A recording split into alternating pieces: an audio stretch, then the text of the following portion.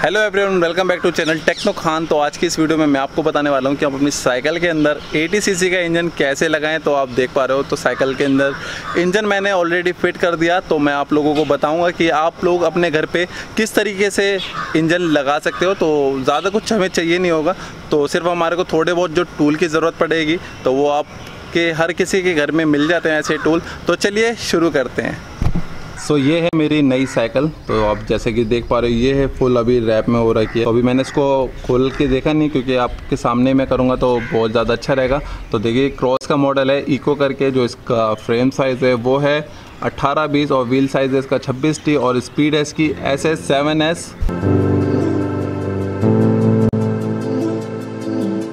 तो इंजन को लगाने के लिए सबसे पहले लगाना पड़ेगा हमारे को चेन पॉकेट। तो चेन पॉकेट को लगाने के लिए हमें सबसे पहले इसके जो दो स्क्रू हैं 15 mm के, तो ये खोलने पड़ेंगे 1 और 2।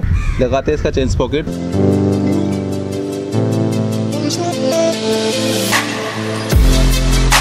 ये सारी चीज़ें निकलती हैं हमारी इस बॉक्स के अंदर। तो आप देख पा रहे हो पूरी कंप्लीट किट है, तो आपको बाहर से कुछ लेने की ज़रूरत नहीं है। तो सबसे पहले हमें लगाना पड़ेगा चेन पॉकेट। तो चेन पॉकेट ये रहा और इसके स्क्रू ये रहे, इंजन ये रहा, टैंक ये रहा, एग्जॉस्ट ये रहा, कार्बोरेटर, प्लग वगैरह और इसके जितने भी वायर वगैरह सब ये का। तो ये रहा टोटल ग्रिप ये रही, एंड चेन गार्ड ये रहा, चेन ये रही, TDI वगैरह ये रही इसकी, एंड ये है इसका क्लच लीवर। तो चलिए अब इस सबको इंस्टॉल कर लिया जाए एक एक करके। तो सबसे पहले लगाएंगे हम इसका चेन पॉकेट। तो चेन पॉकेट को लगाने के हमें चाहिए ऐसी 2 रबड़ें। तो ये हमारी किट के साथ एक लगेगी हमारी रबड़ ऊपर की तरफ और एक सेकंड आएगी स्पोक्स के नीचे की तरफ। और जो आप ये ब्रैकेट देख रहे हो, ब्रैकेट भी हमारा के नीचे से लगेगा, ताकि हमारा जो फ्राई व्हील है ये अच्छे से टाइट हो जाए।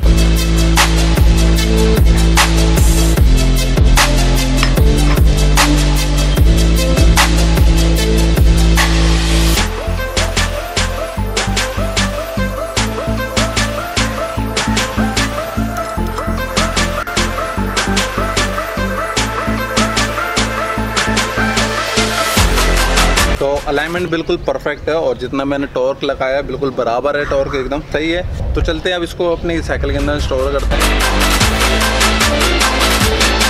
तो अब बारी आती है इंजन इंस्टॉलेशन की। तो इंजन हमारा इधर इंस्टॉल होगा। तो ये देख पा रहे हो, ये जो इसका नीचे वाला जो चैसी है तो ये थोड़ी मोटी है, जिससे क्या हो रहा है हमारा जो थ्रेड्स है इसके, जैसे ये देख पा रहे हो, इसके थोड़े हल्के से इधर होते हैं तो भाई मज़े आ जाते हैं। मैं एज इट इज़ इसको ऐसे ही लगा देता, बट अब क्या है, अब हमने ये जो है इस तरीके का ब्रैकेट है हमारे साथ में आया है इस किट के। तो इसको मैं इस पर इंस्टॉल करके बताता हूँ आपको किस तरीके से होगा, और फिर इंजन लगाते हैं हम अपना चैसी के ऊपर। तो ये है ब्रैकेट। तो ब्रैकेट के साथ में लगाऊंगा मैं ये टेप। तो इस टेप को लगाने से फ़ायदा ये होगा, जो अपनी साइकिल के अंदर वाइब्रेशन होती है वो ख़त्म हो जाएगी।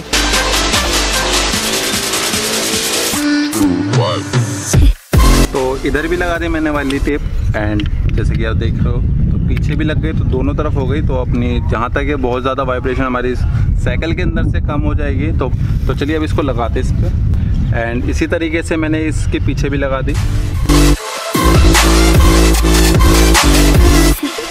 तो इंजन यहाँ पे माउंट हो चुका है। अब लगाते हैं इसका ब्रैकेट। तो ब्रैकेट को लगाने के लिए सिर्फ हमने इसको नीचे से इस तरीके से लगा देना है और ये इसके होल में जाके रुक जाएगा, और इसी तरीके से इसको टाइट कर देना है। तो अपना इंजन है चैसी के ऊपर लग चुका है। तो अब लगाते हैं हम इसकी चेन। तो देखो, चेन पॉकेट यहाँ लग गया, तो हमारी चेन यहाँ से होते हुए यहाँ लगेगी और इसका चेन टेंशनर लगेगा इधर।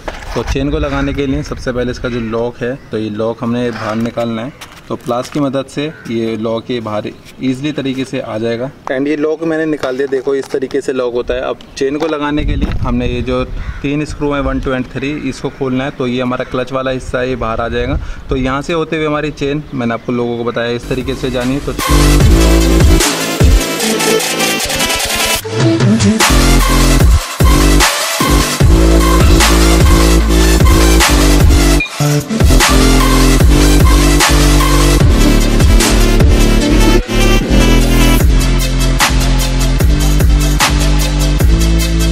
तो अपनी चेन भी लग चुकी है, बट अभी मैंने लॉक नहीं लगाया इसका। तो देखो चेन रजिस्टर भी लगा दिया।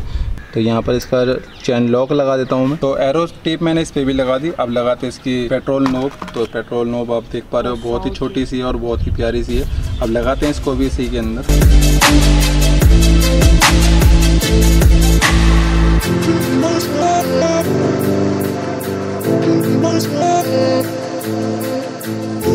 तो अब बारी आती है इसका क्लच लगाने के लिए। तो क्लच लगाने के लिए सबसे पहले हमने याली ग्रिप निकालनी है, ये ब्रेक निकालनी है, फिर इसके बाद में हमारा क्लच है, यहाँ पर फिक्स होएगा। तो चलिए इसको भी निकाल ही लेते हैं। तो क्लच को लगाने के लिए सबसे पहले मैंने देखो भाई इसको घिस दिया। अगर मैं ऐसे लगा रहा था ये जा नहीं रहा था, तो इसको मैंने ज़्यादा जोर नहीं लगाया क्योंकि एल्युमिनियम का पार्ट है, ज़रा से में टूट टाट जाए और लेने के देने हो जाएंगे।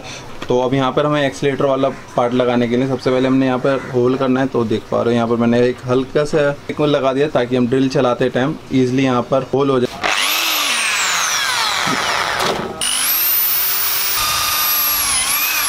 ये मैंने इसके अंदर एक होल कर दिया और ये जैसे कि आप पिन देख रहे हो, तो इसके अंदर एक पिन है, ये इसके अंदर चली जाएगी। जब अपनी साइकिल का एक्सीलेटर देंगे तो इससे ये होगा, ये आगे पीछे नहीं घूमेगा, तो ये यहीं पे फिक्स हो जाता है। तो इसके साथ में लगा लेते हैं हम इसकी ग्रिप वगैरह। तो दोनों साइड की ग्रिप वगैरह के साथ में इस साइड का क्लच लग जाएगा।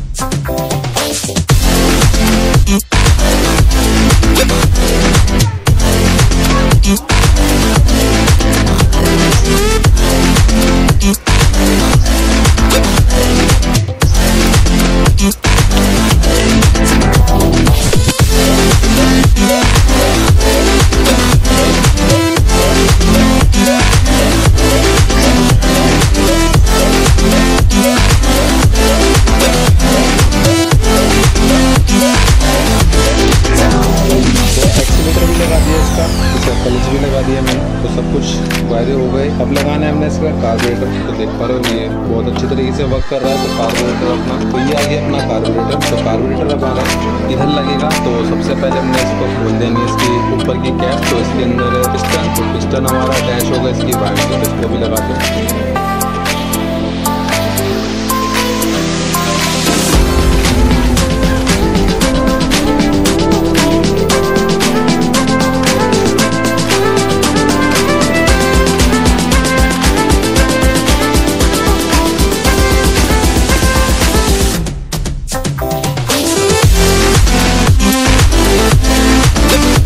तो अब बारी आती है एसटी कॉइल लगाने की। तो एसटी कॉइल इधर लगाऊंगा मैं। तो जैसे कि आप देख पा रहे हो, तो ये अपनी कॉइल कुछ इस तरीके से लग जाएगी। एंड जो इसके साथ में ब्रैकेट वगैरह हैं, तो ब्रैकेट वगैरह भी मिल जाएंगे। तो ये देखिए ये है ब्रैकेट इसका। तो इसके ब्रैकेट भी मैं इसके साथ में लगा दूंगा। सो सीढ़ियाँ मैंने लगा दी। अब करते हैं इसके कनेक्शन। जैसे कि आप देख रहे हो, तो इसके अंदर है एक ब्लू वायर और एक है ब्लैक वायर। तो ये दोनों लगेंगे, ब्लू से ब्लू और ब्लैक से ब्लैक लग जाएगी।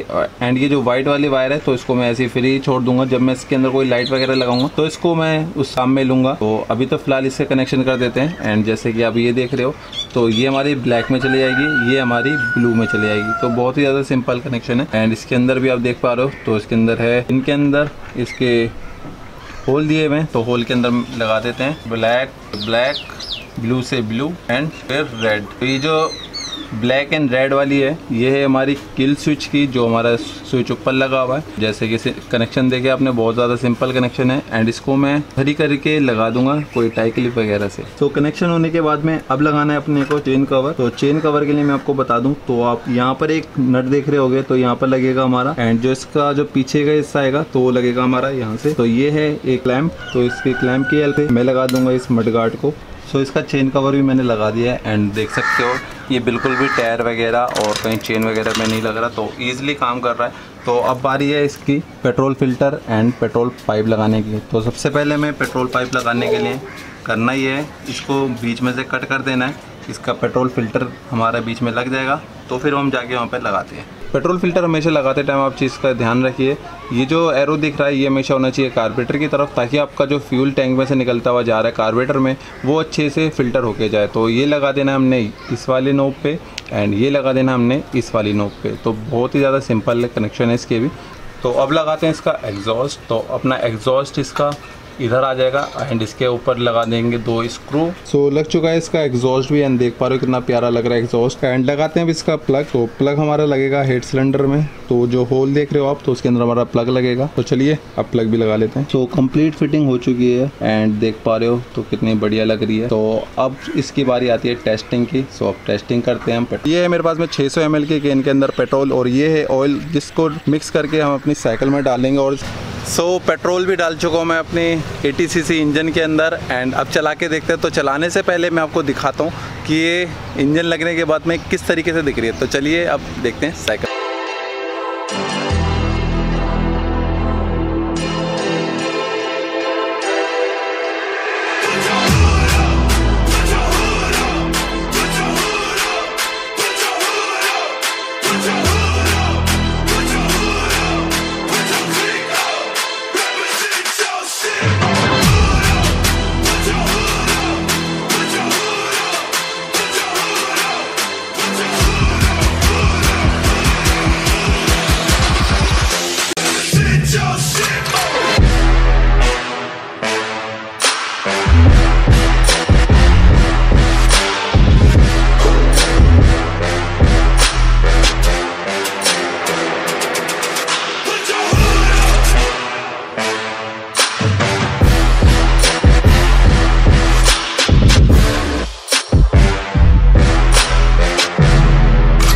तो ये जो इंजन है इसको कुछ ज़्यादा टाइम नहीं लगा मेरे को लगाने में। जो इसकी जो मेन प्रॉब्लम थी वो आ रही थी इसकी चेन एडजस्ट करने में। तो थोड़ा टाइम लगा चेन एडजस्टमेंट का, क्योंकि जब ऑन द वे था तो इसकी चेन बार बार ही उतरी जा रही थी। तो मैंने इसके अंदर कुछ मॉडिफिकेशन करी है, तो मैं आपको अभी दिखाता हूँ मॉडिफिकेशन मैंने क्या करी है इसके इंजन के अंदर। तो ये इंजन है, तो आप देख पा रहे हो। तो इसके पीछे मैंने 2 लगा रखे हैं, नट लगा रखे। तो इससे ये हुआ इसका जो इंजन का साइज़ था वो थोड़ा आगे को चले गया। तो मतलब अब वो पहले ऐसा रहा था, ये जो चेन है इसकी, तो ये इस जो ब्रैकेट है तो ब्रैकेट में अड़ रही थी। तो आप देख पा रहे हो अब बिल्कुल भी अड़ नहीं रही है एंड इवन इसके अंदर कोई आवाज़ तलक नहीं आ रही है।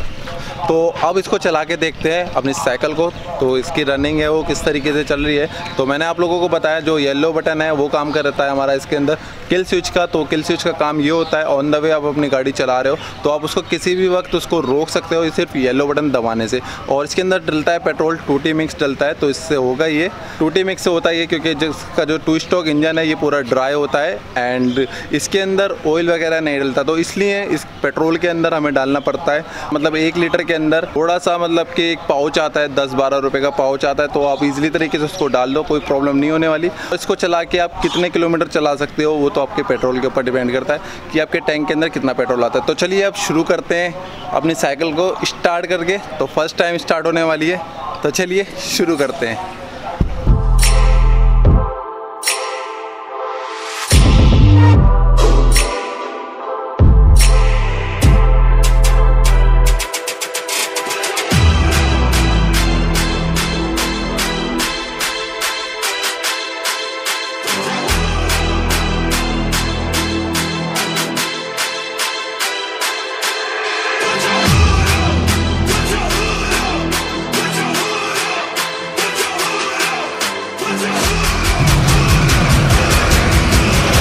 अपनी साइकिल चल रही है और काफ़ी बढ़िया चल रही है भाई, बहुत ज़्यादा मज़ा आ रहा है साइकिल को चलाने में। और इसकी स्पीड की भी फील हो रही है कि स्पीड चल रही है।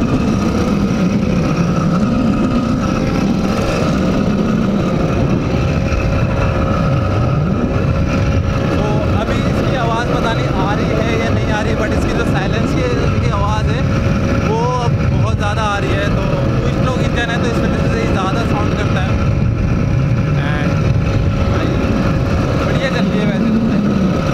तो यार आप लोग मुझे कमेंट करके बताओ कि आपको साइकिल कैसी लगी। तो मेरे को तो भाई बहुत बढ़िया लग रही है साइकिल। और काफ़ी लोगों का कहना ये था कि इसके अंदर चलते में वाइब्रेशन होती है, कोई मेरे को ऐसी वाइब्रेशन नहीं लगी, क्योंकि मैंने इसके अंदर जो रबड़ के पार्ट थे वो थोड़े थोड़े करके लगाते, तो जिससे ये हुआ हमारी वाइब्रेशन बहुत ज़्यादा कम हो चुकी है। तो अगर आपको ये प्रोडक्ट परचेज करना होगा तो लिंक मैं दे दूंगा इसका डिस्क्रिप्शन बॉक्स के अंदर। और मुझे अभी नहीं पता ये कितना एवरेज देगी कितना नहीं देगी, तो इसकी भी मैं वीडियो बना दूंगा, खैर एक अपने चैनल के ऊपर डाल दूंगा। एंड जो मैंने इसकी परचेजिंग करी है साइकिल की तो वो आपको मिल जाएगी मेरे दूसरे चैनल पर टेक्नो व्लॉग्स के अंदर। उसका लिंक दे रखा है मैंने डिस्क्रिप्शन बॉक्स के अंदर, और जाओ वाली वीडियो भी देख लो, काफ़ी सही वीडियो कंफ्यूजन आई हुई है कि मैंने कहाँ से परचेज़ करी, मेरे को कितने की पड़ी। तो दोस्तों बस यही था। आपको वीडियो अच्छी लगी हो तो लाइक कर देना एंड चैनल को सब्सक्राइब करें बिल्कुल भी मत जाना, और इस वीडियो को शेयर ज़रूर करना अपने दोस्तों के साथ में।